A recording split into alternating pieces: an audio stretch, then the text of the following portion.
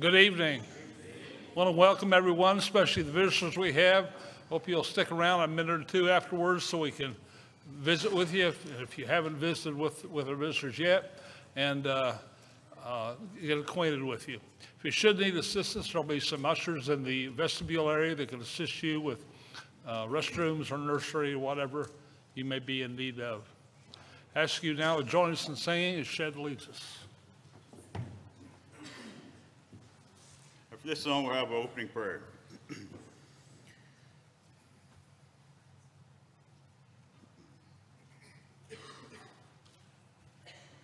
Hear me when I call, O God, my righteousness. Unto thee I come in weakness and distress. Hold my trembling hand, lest helpless I should fall. Oh, hear me, Lord, hear me. Oh, hear me when I call. Hear my cry, O God, attend unto my prayer. More and more I need thy mercy and thy care.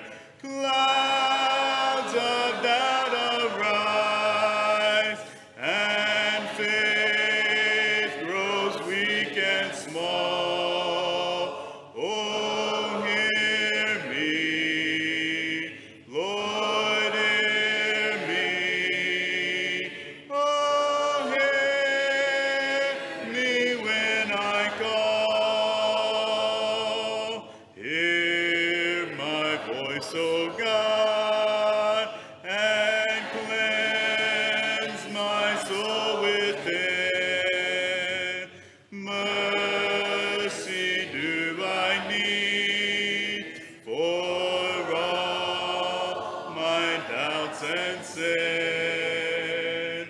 Only in thy grace I trust, my all in all. Oh, hear me, Lord, hear me. Oh, hear me when I call.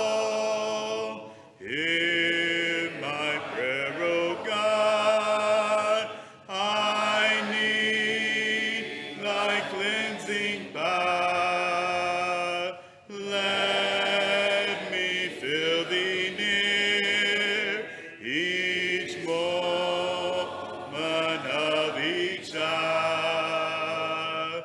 Oh, my trembling hand, lest helpless I should fall. Oh, hear me, Lord, hear me. Oh, hear me when I call.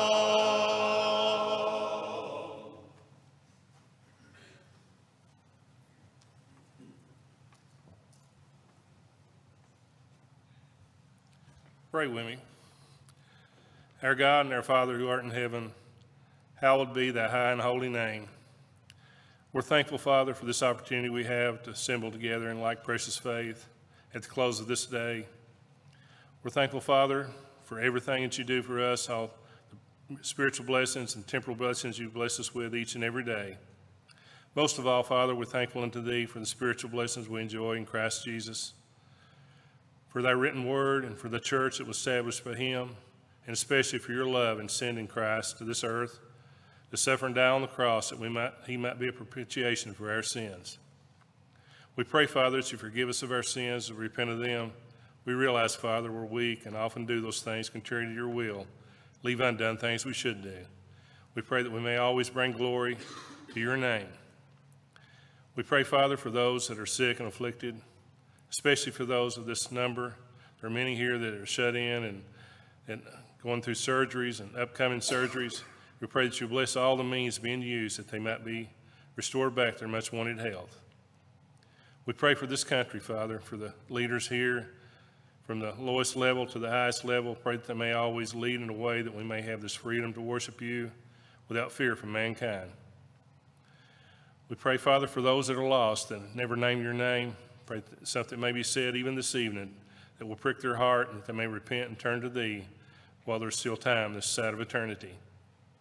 We ask, Father, that you be the leaders of this congregation here at Mount Pleasant, for the deacons and the elders. Pray that they may look to you for wisdom, that we always lead, that we may grow numerically as well as spiritually. We pray, Father, for Brother Tom as he labors here and preaches, and for PJ and their families. Pray that they may have a long life in your service. We ask you to be with Brother Tom this evening. He speak to us. He may speak to us of the oracles of God. And when we listen to those things in view of eternity, go with us now through the further exercise of this service on through the future scenes of life. And we ask for a home in heaven with thee when this life is over. In Christ's name we pray. Amen.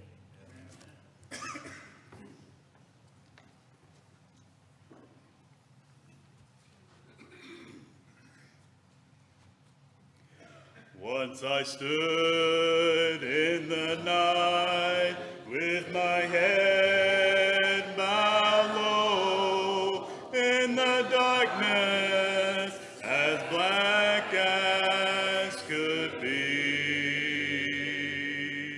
and my heart felt alone, and I cried, "Oh Lord, don't hide your face from me.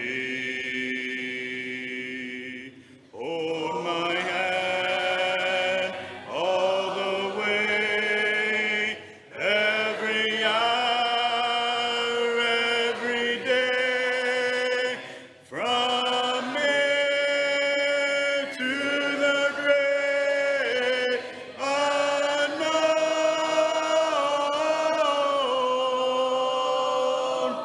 Take my hand, let me stand where no one stands alone." Hold on. May lower it a little bit if we can. Like a king, I may live in a palace so tall, with great riches to call my own.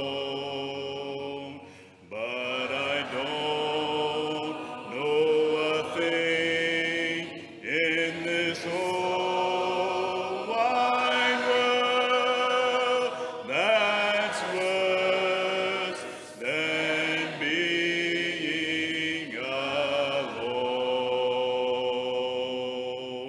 Hold my hand all the way, every hour, every day, from here to the great unknown.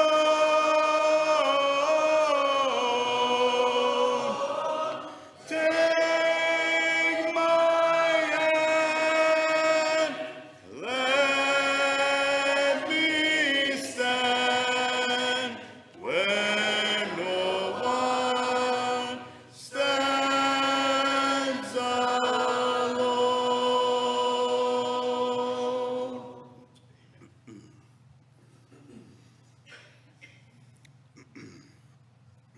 In the Bible we read of a beautiful prayer, a press into heaven above. It was prayed by a heart that was laden with care.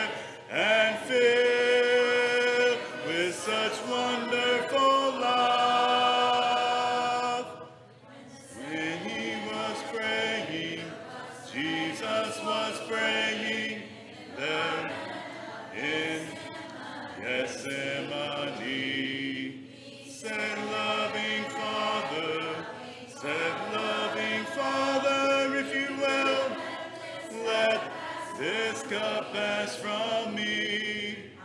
No, he was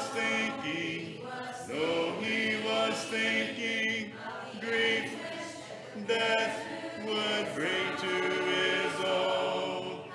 Deep was his sorrow, when he was praying alone. You can catch the sad tone of his voice as he said, "Thy will, not my own, must be done." As the lamb to the slaughter, he soon must be led to die as the crucified one. When he was praying, Jesus was praying there in Gethsemane. Said loving Father, if you will, let this cup pass from me. No, he was thinking, grief, death would bring to his own. Deep was his sorrow, when he was praying alone. As he prayed there alone in such deep agony, it was a most beautiful prayer. Just to think his great heart was all broken for me, that he my great sorrow must share. When he was praying, Jesus was praying there in Gethsemane. Said loving Father, if you will, let this cup pass from me.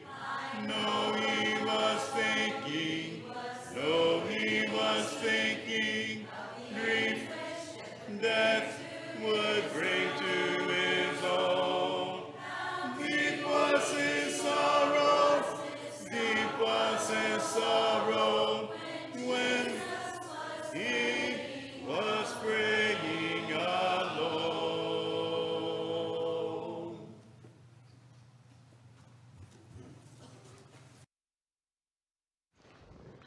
Well, thank you, Shed. Great job in leading us and singing. Thank you, Victor, for the prayer. Good evening to everybody. Hold them up. All right. Got your Bibles, and be turning in your Bibles to Luke 18. Luke chapter 18. Good to see you tonight. Always glad to have visitors with us, and we hope that our visitors feel extremely welcome. Kind of have a saying around here, members expected, visitors always welcome. Amen? Amen. Let's bow together for our prayer.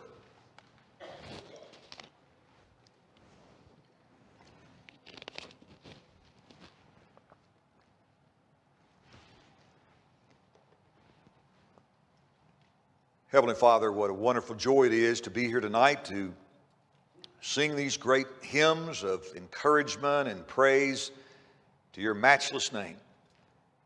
To have the privilege to approach you through the avenue of prayer. To open up your word and study truths that are applicable to our lives as we see them through your holy word. And we pray your blessing tonight upon the message at this time, that it'll lodge and rest in honest, open, and receptive hearts, and we can be better people as a result of what we see and hear tonight. We continue to pray for those with whom it is our duty and our privilege to pray for, especially those connected to our church family, that you would bless them with every blessing you know they stand in need of. Now bless this message and your humble servant and the proclamation of it. Whatever good is accomplished tonight, we'll be careful to give you all the praise and all the glory and the adoration as we pray in Christ's name. Amen. You know, one of the things that we've noticed in our study of the life of Christ, the greatest story ever told, on an ongoing basis is one thing, and that is how frequently the Holy Spirit, Luke, have given us the subject of prayer. I would not ordinarily this frequently talk about this one particular subject. But as you go back through and you just think about some of the lessons we've already looked at back in Luke 3:21, if you look in your Bibles, it talks about Jesus and prayer. And this was when John, the baptizer, was baptizing Jesus. And it simply says here, as Jesus was baptized, he prayed. You remember in Luke chapter 5 and verse 16, you'll recall here, it says that after the cleansing of a leper, it says that he often withdrew himself into the wilderness and he prayed. And I think you're seeing consistency when you see these verses. 6:16 in the book of Luke. We talked about this at length when Jesus was getting ready to choose those men who would revolutionize the world. It says that he continued all night in prayer to God. And you might remember 9:29 when we talked about this particular subject. 9:29, when Jesus was transfigured on the mountain. It says, as he prayed, the appearance of his face was altered and his robe became white and glistening. And you might also remember just a few weeks ago in the model prayer, Luke chapter 11 and verse 1, it says, it came to pass as he was praying in a certain place. And so tonight we just trek over to Luke chapter 18. And Luke chapter 18, the first few verses talk about the parable of the persistent widow.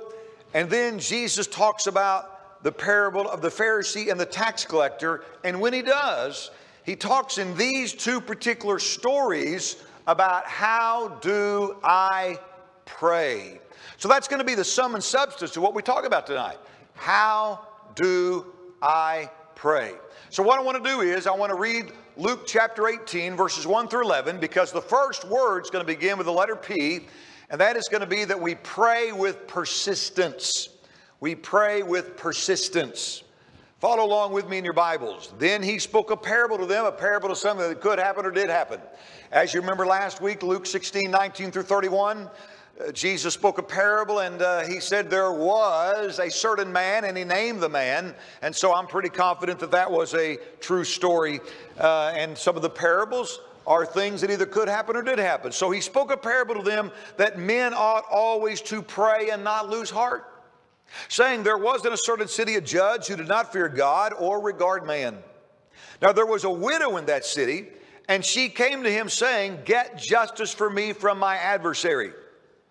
Watch 4, and while he would not for a while, but afterward he said within himself, though I do not fear God, nor regard man, yet because this widow troubles me, I will avenge her, lest by her continual wearying or coming to me, she wearies me. Then the Lord said, hear what the unjust judge said. And shall God not avenge his own elect who cry out day and night to them, though he bears long with them? I tell you that he will avenge them speedily. Nevertheless, when the Son of Man comes, will he really find faith on the earth? So I want you to see in these 8 verses the P word, persistence.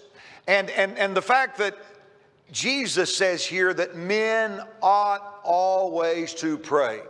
Make no mistake about it, the Gospel of Luke is the gospel of prayer. We have seen it already several times and several different readings that we've had, that Luke is emphasizing through the Holy Spirit the fact that we need to pray. We need to be involved in prayer, and we need to continuously pray. Jesus spent all night in prayer to God. It's kind of interesting when you go to verse 2 that you have God and this judge who are diametrically opposed to one another. They are total opposites. The judge does not fear God, nor does he regard man, as you see in verse 4. But God is just the opposite of that. God loves mankind. God loves to hear from his people in the avenue of prayer itself. And in this particular account, it seems like the widow, in some judicial system that they had in place in this particular parable, this widow was not treated like she should have been. And there really is, if you stop and think about it, a special place in the heart of God for widows, widowers, and really orphans in the Scripture. God says that those of us who have not been in that condition are to help those who are in that condition. And so here's a particular story or an account of a lady who is a widow who was treated unfairly and unjustly in the judicial system. And so what she does to this judge who doesn't want to give her the time of day, she begins to continuously put her request in front of him. And she does this so much that her persistence pays off. And the judge becomes weary with her requests. And just look at it again in verses 4 through 6 in your Bibles. And he would not for a while, but afterward he said within himself, though I do not fear God nor regard man, yet because this widow troubles me, I will avenge her, lest by her continual coming she weary me. And the Lord said, hear what the unjust judge said. So I think this shows us first and foremost how persistence certainly pays off when we talk to God. And how much more will a loving Father hear our requests? Now we can go back in Luke and look at this in the Sermon on the Plain, but since we did that a few weeks ago, I want to take you back to Matthew chapter 7 and look at what Jesus said about persistent praying in the Sermon on the Mountain. Here in Matthew chapter 7, we're going to go ahead and read 7 through 11 of Matthew chapter 7. So get your Bibles open there, your devices open there to Matthew 7, 7 through 11. And what this is an acronym and an acrostic. When you see ask, seek, and knock, A-S-K, it's an acrostic simply to say that we need to ask, but that's not, but just the third part of the equation. We need to seek, that's the second part of the equation. But then we need to be persistent and continue knocking in our requests to God. Let's read it and notice it. Ask, and it will be given to you. Seek, and you will find. Knock, and it will be open to you. For everyone who asks receives, and he who seeks finds, and to him who knocks it will be opened. What man is there among you, if his son asks for bread, would he give him a stone? What father does that? Or he says, if he asks for a fish, will he give him a serpent? Watch 11. This is the key. If you then, being evil in the flesh, like we are, if you then, being evil, know how to give good gifts to your children as a parent or a father or a mother, watch this. How much more will your Father who is in heaven give good things to those who ask him? So you see here, how much more will a loving Father hear our request? And so the key is in verses 1 through 8, when you think about persistence, the key is to keep on keeping on. And this is the tone of Galatians 6 and verse 9, where Galatians 6 and verse 9 simply says, do not be weary in doing good, for we shall reap if we do not lose heart, if we do not faint, if we do not give up, if we do not give out, if we do not give in. There is a sense in prayer in which we have to constantly be persistent. And if it's in the confines of the will of God, we have the confidence, according to 1 John 5 and verse 14, that not only does he hear us, but he will answer that request. Now, it may not necessarily be the answer that you're looking for short term, but it will certainly be the answer that you're looking for long term. And so we have to keep that in mind in our prayer lives, that we don't always get the answer that we think is best. We always get the answer that God knows is best. All right, so the first observation tonight is, how do I pray? I pray with persistence. I pray continuing to ask, seek, and knock. All right? Now, as we go to the second aspect, this is what you don't want to do. The first one is what you do want to do. The second one is what you don't want to do.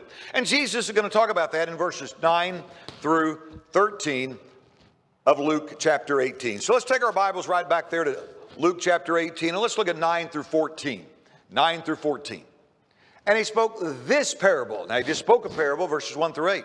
And he spoke this parable to some who, now underline these three words in your Bible, who trusted in themselves that they were righteous and despised others.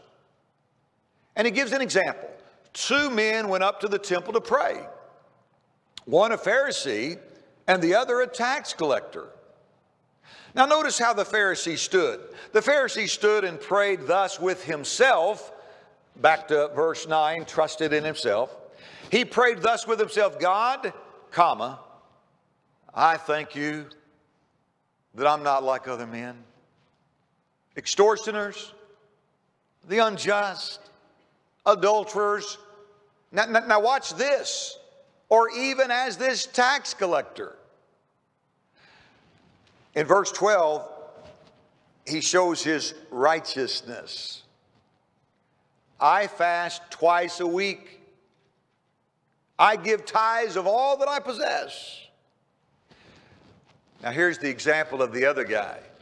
And the tax collector, standing afar off, would not so much as raise his eyes to heaven, but beat his breast, saying, God, be merciful to me, a sinner. I tell you, this man went down to his house justified rather than the other. For everyone who exalts himself will be humbled, and he who humbles himself shall be exalted. You really have to hone in on the example that Jesus gives here of the Pharisee, because he trusted in his own intuition. He trusted in his own good deeds. He trusted in his own self, if you will. And here's something you might note about the Pharisees. They did have strict adherence to the law. But that strict adherence to the law sometimes caused them to exclude doing what was right. And that was a problem that Jesus encountered with the Pharisees. And this wasn't the first encounter that Jesus had with these people. Their motives were generally wrong, even though they crossed all the T's and dotted all the I's. And here's the reason why. Because of Luke 18 and verse 11. You know what? I'm glad I'm not like other people. Now, what does that mean? I'm glad I'm not like other people. Well, I don't want to be like these people over here. And so here's a guy that is praying with pride in his heart. And here's the tax collector. And he was so humble that he wouldn't even raise his eyes to God. Now, let me show you the posture of a general Jew who prayed in public. All right? Here it is. You ready for this? Got your seatbelt on? Here's the Pharisee, and he's looking up to God, and his hands are raised up in the air. And this is the way he's praying. Now, why is that significant? Because the tax collector says he didn't even want to raise his eyes toward heaven because he was humble. And he beat his breast saying, I'm not even worthy to call you Father. I'm not even worthy to mention you as God because of my weaknesses and my imperfections and my sins and my mistakes. And so he beat his breast saying, God, be merciful to me, a sinner. And what's the takeaway from that? That's what we all are. Now I want to talk about the fact that there are two types of sinners. And it's very important to know the difference between the two. Number one, there are saved sinners. That's what the majority of us are in this room. We're saved sinners. The majority of us in this room, we've repented of our sins. We've confessed our faith in Christ. We've been baptized. We've been immersed. And we've done that. And we're saved by the blood of Jesus. But that doesn't mean we don't sin. That doesn't mean we don't make mistakes. That doesn't mean that we don't have thoughts that we shouldn't have from time to time. And that doesn't mean that we don't do things that we shouldn't do from time to time. We are saved as sinners. And then number two, there are sinners who need to be saved. There are still sinners out there who are lost, who are alienated from God, who are away from God, who are apart from God, and they need to be saved. But that doesn't change the fact that we're all sinners. And when you read the book of Romans, maybe I'm going to suggest the first 5 chapters of the book of Romans. Paul goes through great depth and detail to tell the Roman church, look, we're undone. We're ungodly. We're enemies. We're sinners. We all come short of the glory of God. And incidentally, the wages of sin is death. But the gift of God is eternal life through Jesus Christ our Lord. And so here is this humble tax collector. And the message that Jesus gives to us to clinch this account is in verse 14. Here's what he says. These are the words of Jesus. I tell you, this man, the one who said he was a sinner, the one who beat his breast, the one who wouldn't raise his eyes to God, this man, he went down to his house justified, rather than the other, the Pharisee, who talked about how good he was, who trusted in himself. He said, look, I fast twice a week even though I get hungry. I fast twice a week and I give tithes of all that I possess. God, don't you see how good I am? This man went down to his house justified rather than the other.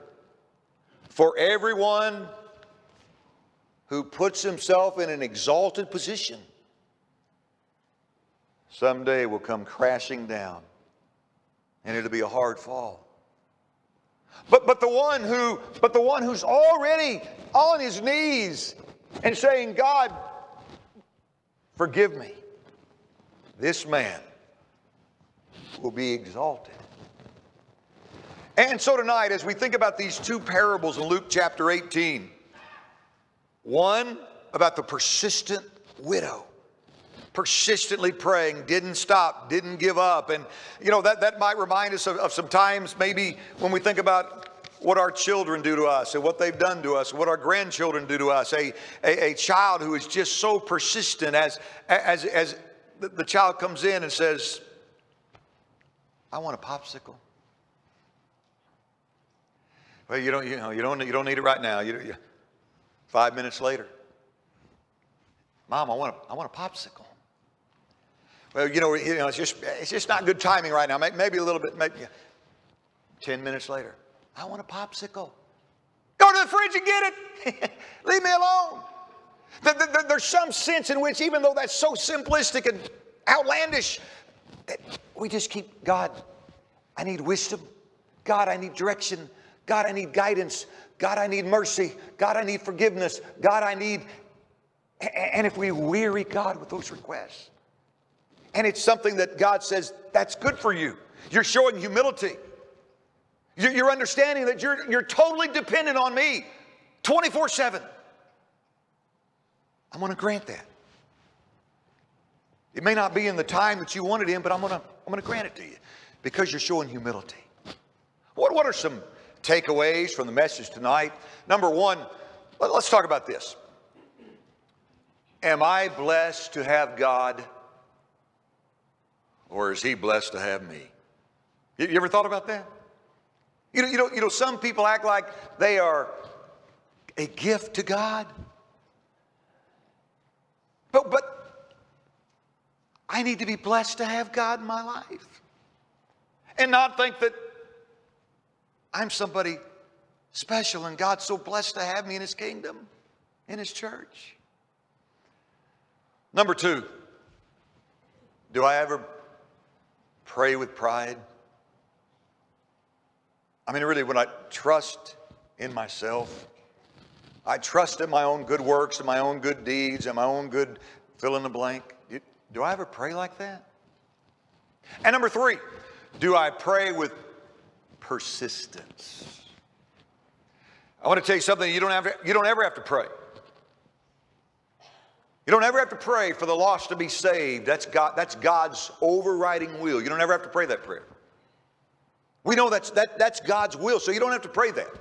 But you can be specific about a person you know and be on your knees and say, God, my spouse is not a Christian. I want to do what it takes. I want to do what I can.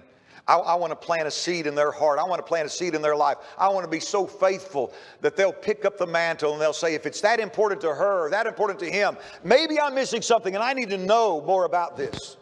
That's praying with persistence.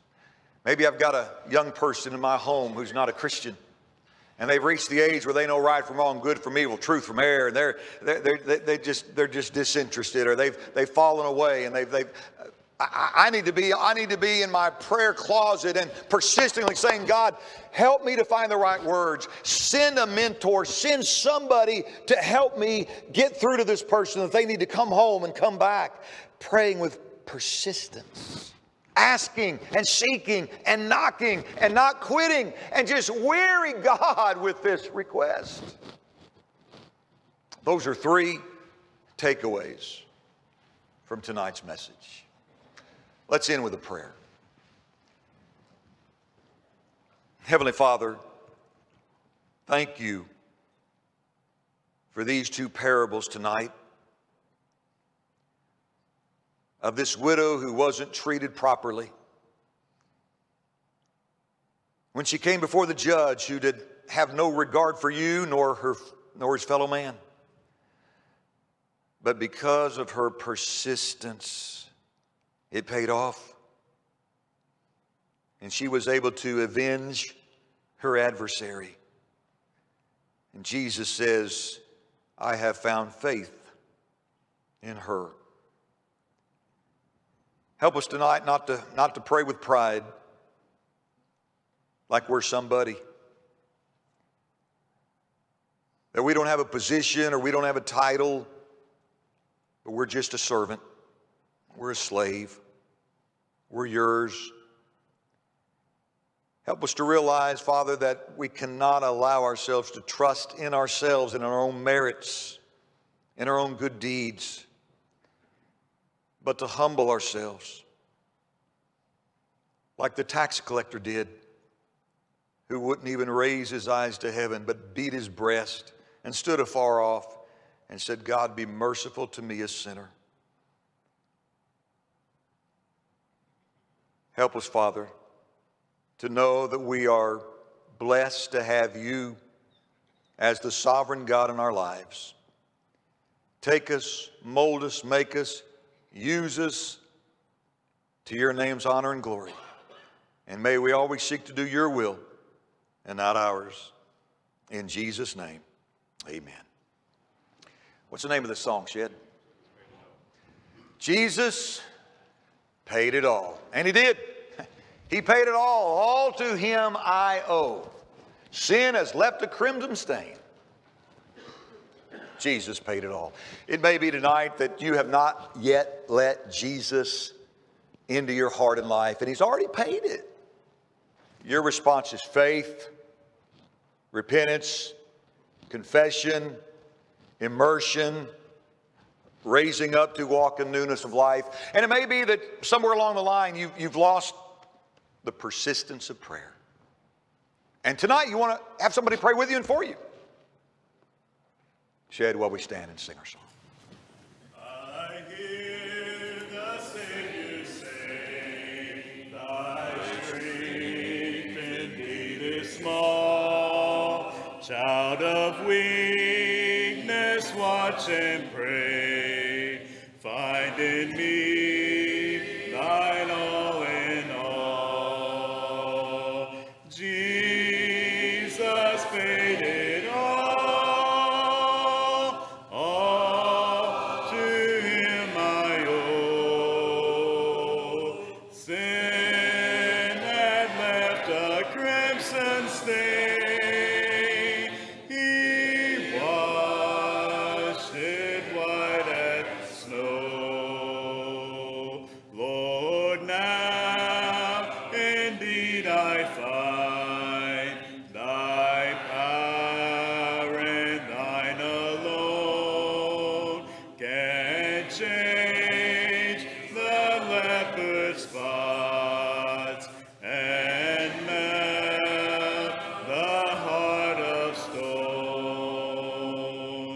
Jesus paid it all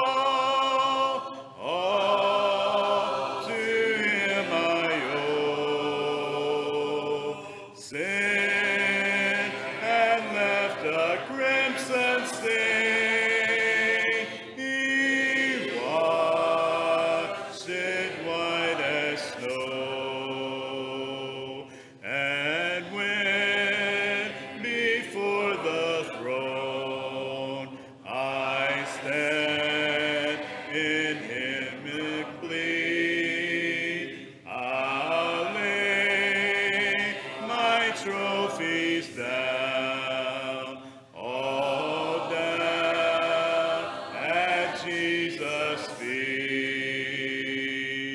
Jesus paid it all to him I owe. Sin had left a crimson stain, he washed it white as snow.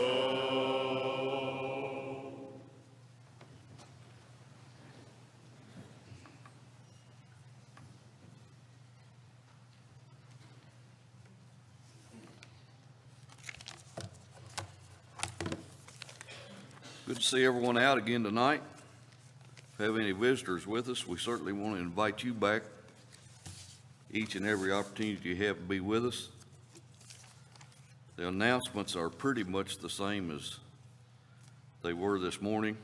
I will read the card I received this morning from Janice. Your thoughtfulness means so much. Thank you for the food cards and visits, and most of all, the prayers in Christian love, Janice Cole family. I received another card tonight. It says, dear brothers and sisters, thank you so much for your prayers, visits, and food basket after Sam's surgery and then his fall and broken ribs. He's slowly improving and hopes to come and worship with all of you soon. This is in Christian love, Sam Haynes family, and we look forward to seeing Sam back with us soon. I will read this again for the graduates. Time is short. Graduate recognition will be next Sunday after evening services. Graduates will be recognized. A slideshow will be presented and tables set up in their honor. Parents, if you haven't already, please get the photos of the graduates for the slideshow to Melissa Young as soon as possible, along with a 5x7 picture of the graduate. Also get the picture for the bulletin to PJ as soon as possible. Graduates may decorate their tables next Sunday afternoon. Again, if we missed anything, it's probably in the bulletin. Certainly want to remember those that are on our prayer list. If there's anything that I have missed, if not, shit. If I get my stuff out.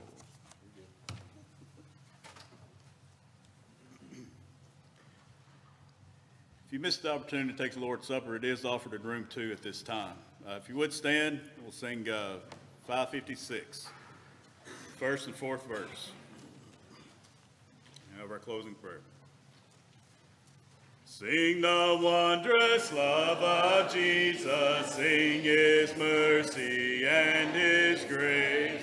In the mansions bright and blessed, he'll prepare for us a place. When we all get to heaven, what a day of rejoicing that will be. When we all see Jesus, we'll sing and shout the victory.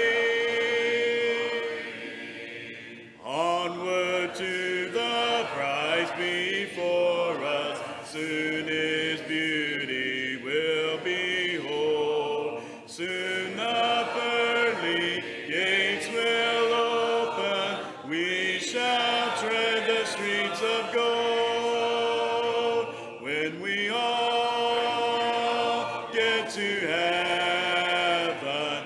What a day of rejoicing that will be when we all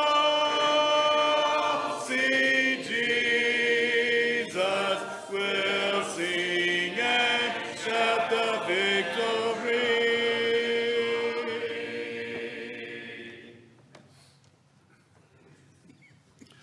Let us pray. Our eternal God, our Heavenly Father, the provider of all of our needs, indeed we are blessed. Thankful of Thee for all the blessings you give us each day, all the things you provide for our sustainability while we dwell here upon this earth. Greater than this, the blessings of the spiritual blessings that you give unto us, for your Son who died for us, for all the promises that you've made concerning those that live faithful unto thee. We're mindful this evening, Father, of those of our number that are sick, those that's taking treatments, those that's having procedures done, those that are in different ways ailing of the flesh. We pray, Father, that you will bless those that's ministering to them. As they do the testing and the procedures, may they have the wisdom to do the things that's in the best interest of their physical well-being. That if it be in accordance with thy will, they may have a speedy and complete recovery back to their normal health. We pray, Father, for those that are in the nursing homes and the hospitals, those shut in at home. Give them comfort and strength in their time of need. We pray, Father, that thy blessings be upon our graduates as they go forth into the occupations or further schooling or whatever they pursue. We pray, Father, that they will pursue the paths of righteousness. They live according to thy will, according to thy way, and that their occupations will be such will be acceptable and pleasing unto thee. We pray, Father, that you will bless us each day of our lives and the things that are right. Keep us from those things that's contrary to thy will, that heaven may be our home in eternity. In Jesus' name we pray. Amen.